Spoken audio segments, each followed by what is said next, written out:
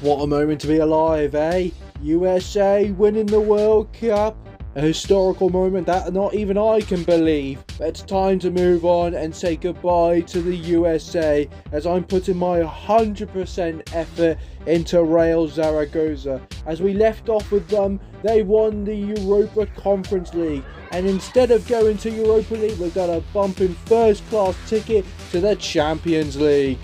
With the addition of the brand new La Romareda Stadium, things are looking good for us. Try and make some few phone calls, reunite the band. That's all to look forward to and more in season number 4 with Los Manos.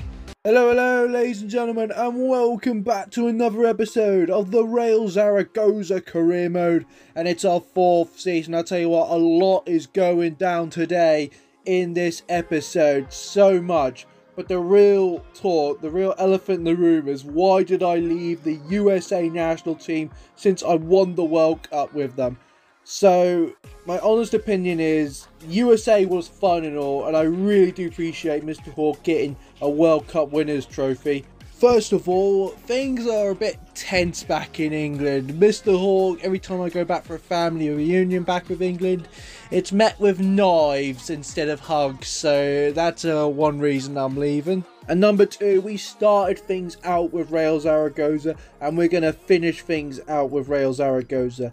Now, I'm not going to set any more international men's jobs, I'll tell you that right away, and that is Scout's honour. With that out of the way and the World Cup out of the way, I am currently 16 days late.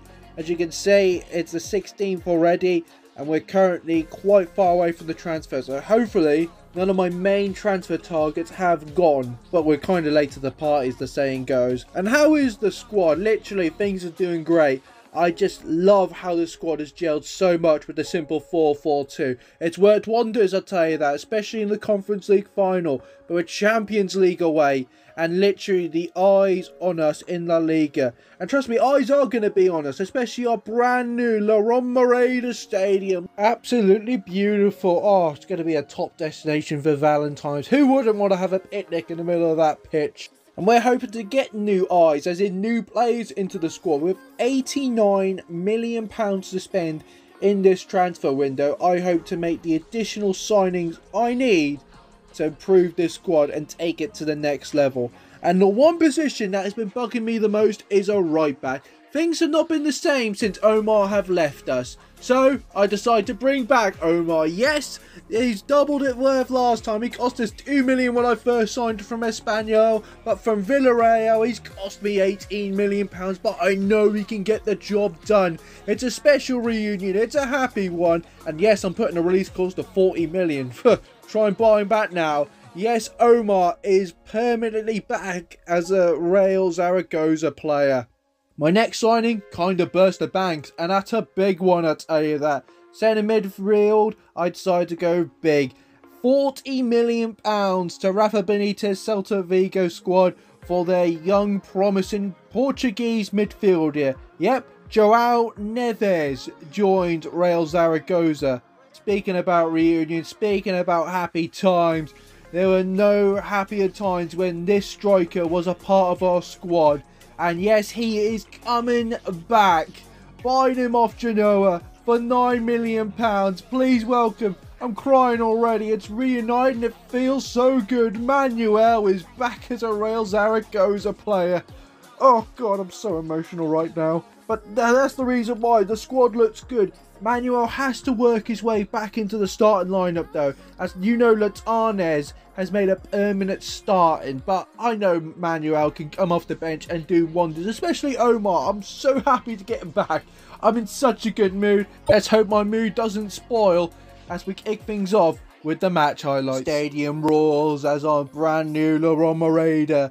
It's opening. Literally the ribbon's there. Mr. Hawke cuts it as we got our first game. Osasuna will be travelling to the brand new stadium. Latanez was going to write himself in the headlines, but it was a good save. But from the corner, Gabriel Sara heads it in, and it's Samba time.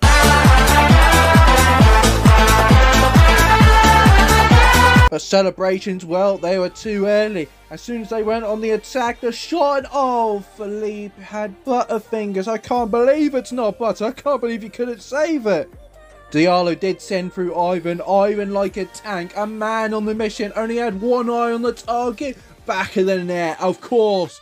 Ivan, our own player since we had in season number 1, is still scoring goals to this very day.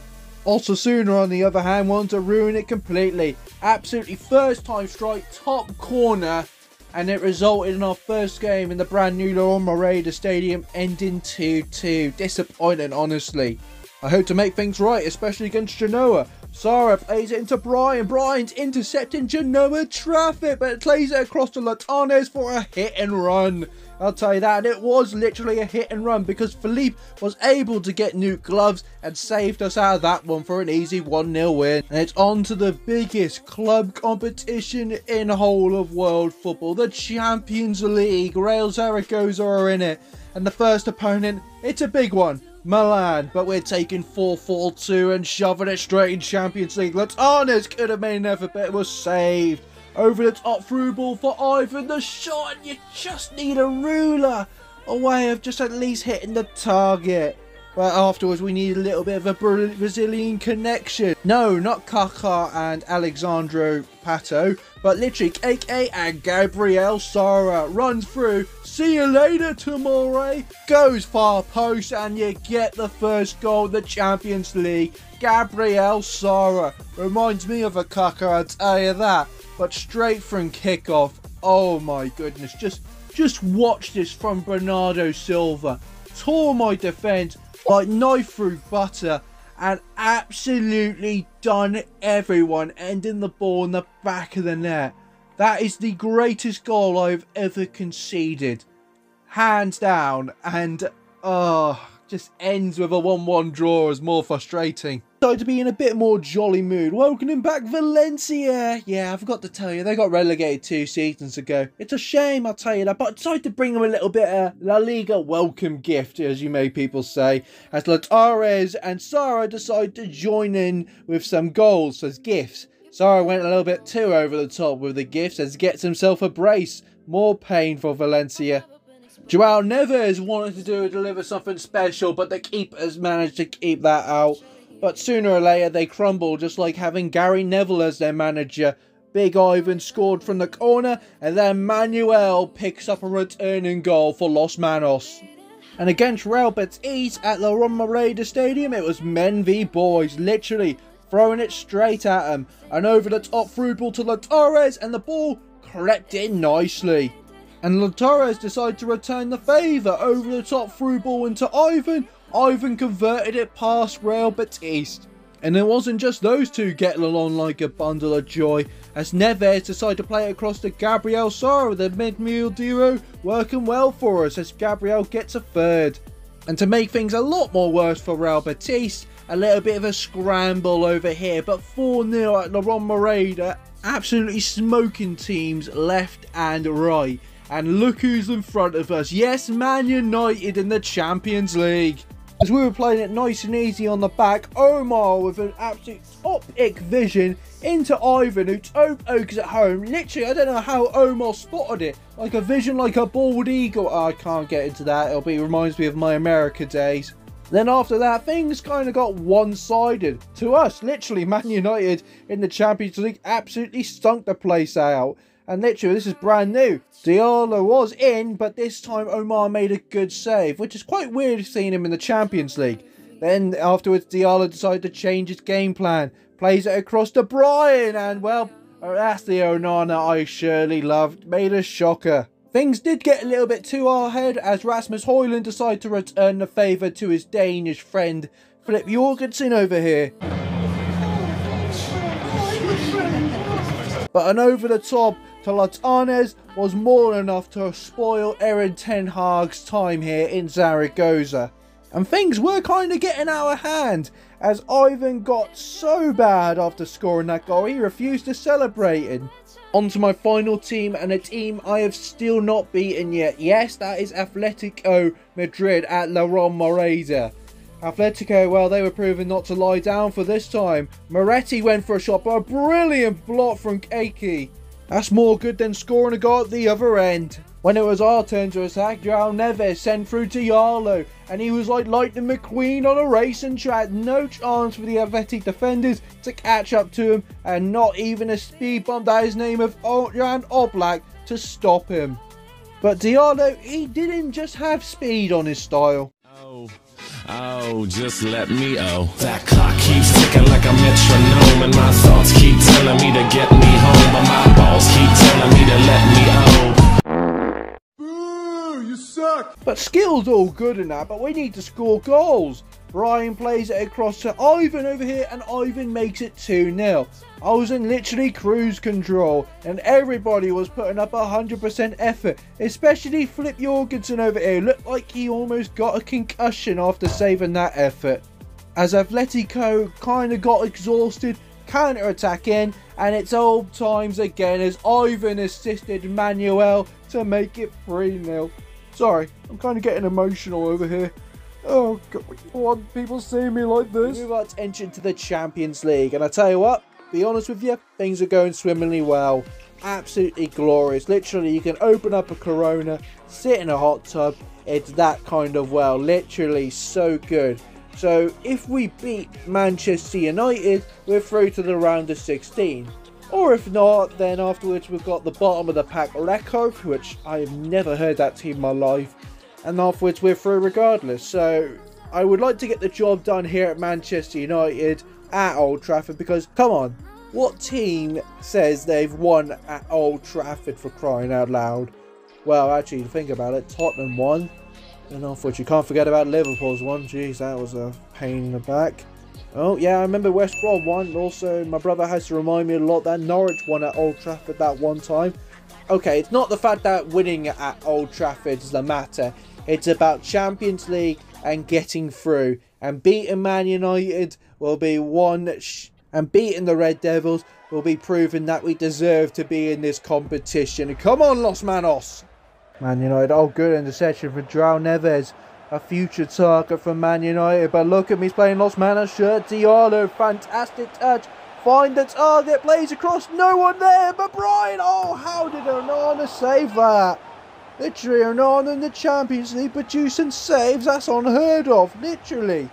Oh, Brian's shot, it was actually, to be fair, it was actually going wide, so that save was pretty much pointless from Onana. But we've still got a corner, and you know Mr. Hall loves a corner, especially when you got the big, oh, damn it, you couldn't get on target.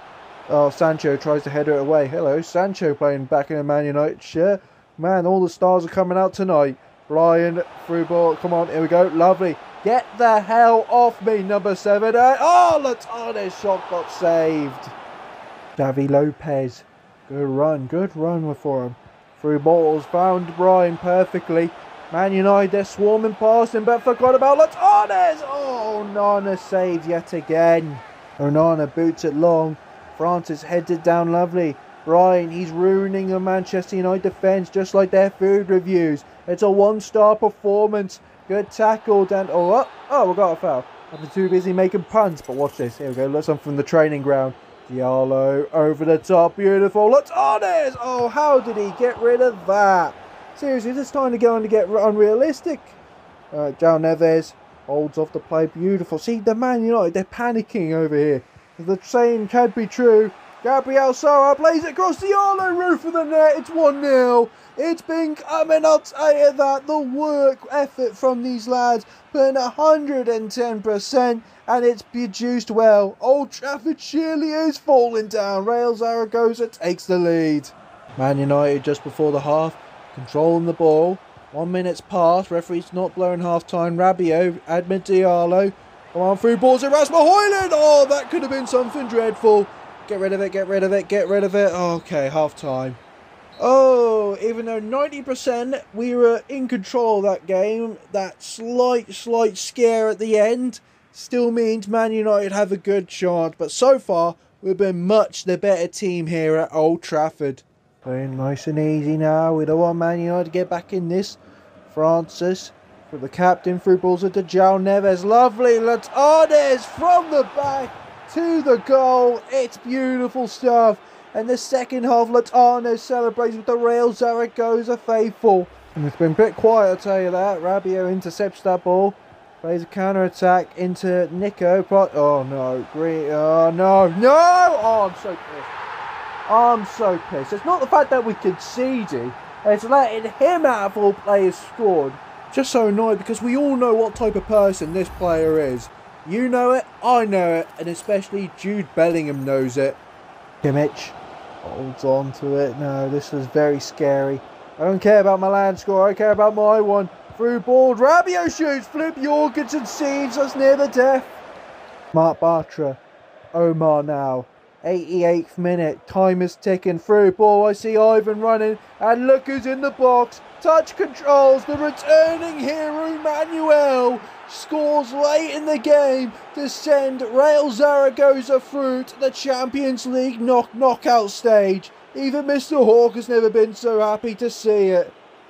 Full time and such a good game, I'll tell you that. Old Trafford was certainly falling down when Real Zaragoza came knocking. 3-1, we're through to the round of 16. Let's up to date and see how we're doing halfway through the season. Well, would you believe it? We're first place. Not by much though, I'll tell you that. But still, first place. Real Madrid and Barcelona are not doing that well. But anything can change halfway through the season. I'm just taking it as it goes. And especially the round of 16 now in the Champions League, we do have Wolfsburg. So hopefully we can beat them and advance to the next stage. I can tell you what, I'm so happy with these boys. Just such a bundle of joy. I just looked at the squad and I just smiled. The 4-4-2, the players, the teams. Literally, I'm in such a good mood, Mr. Hawk. But hopefully I can continue that good mood into our next episode. Champions League on the line, title races on the line, so much determined. If you enjoyed today's episode, give it a thumbs up, subscribe to the channel, and as always, I'll see you later.